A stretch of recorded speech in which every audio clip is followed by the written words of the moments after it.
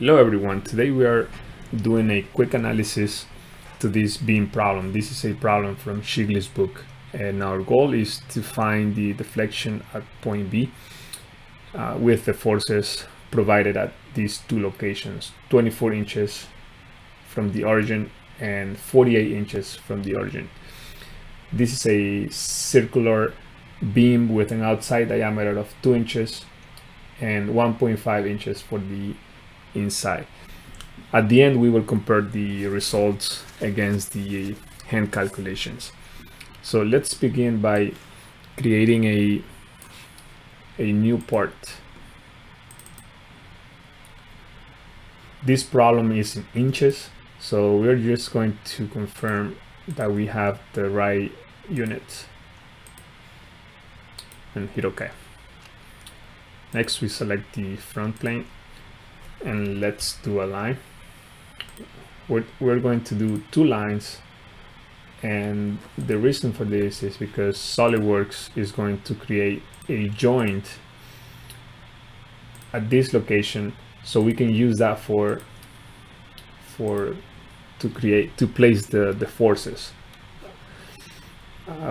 So this one here is 24 inches, and this is also 24 inches. So if you recall, one force is going to be placed here and the other one is going to place here. So we need to create a joint at this location so we can use it for that force. So let's hit OK. Now we're going to go to Weldment. If you don't have that, you can just go to tabs and check mark the Weldment. Structural member. Here you can select any size. It doesn't matter because we are changing the profile of the beam anyway. So after you select the two lines, hit OK. So as you can see, this profile, we need to modify it to our problem. So left click sketch and hit edit sketch.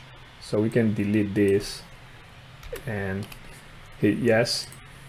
So now we're going to make our required profile. Make sure you use the origin point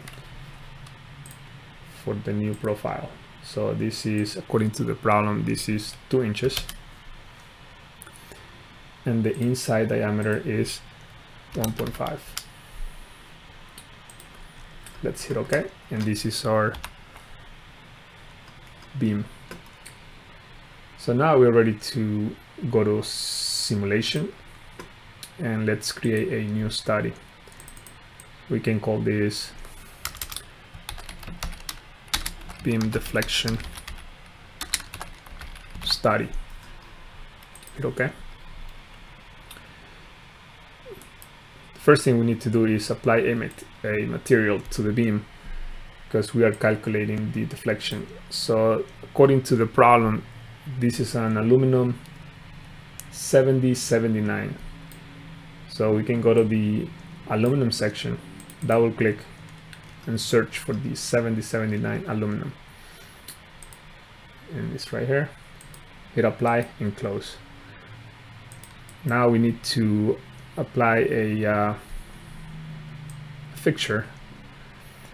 So we're going to use, for this problem, we're going to use a fixed geometry, and you can either select this joint or the other joint. Doesn't matter, we're selecting this one here, joint. And if you want to see that symbol a little bigger, you can always increase this number here, 200. So you can see the constraints. So that's our fixture. Next we need to apply the external load. We're going to do a single point force.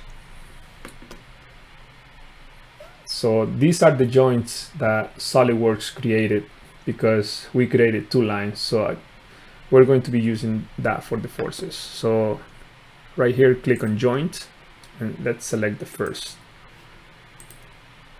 We're going to be using the top plane as the reference because the force will be normal to that top plane. So units IPS, and let's select normal to plane. this force is 300-pound force, and the direction of the force is opposite, so we can just click on this box. And again, if you want to see that symbol a little bigger, we can make this 200. Hit OK.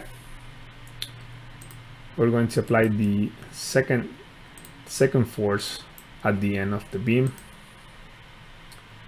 Again, let's click on the joint. Let's select that. So we're going to place that force normal to the top plane. Make sure you change the units, and let's go here. This is 200-pound force. Again, that force is in the opposite direction. We're just gonna reverse, and let's increase the size of the symbol. Now hit OK. Now we're ready to start the simulation, and let's run it. So this is our results. So we can go to the displacement section, and let's double click on that so we can change the units. Let's make this inches. We're going to make this a true scale, because right now this is a little exaggerated. So we're going to make that true scale.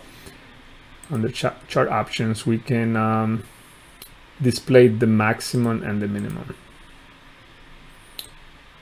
and the decimal places we can make this 2.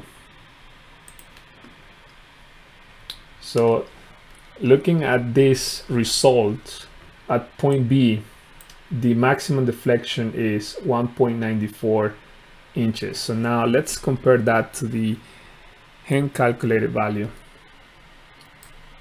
So if you scroll down, so this is a typical formula for a beam with 2 forces,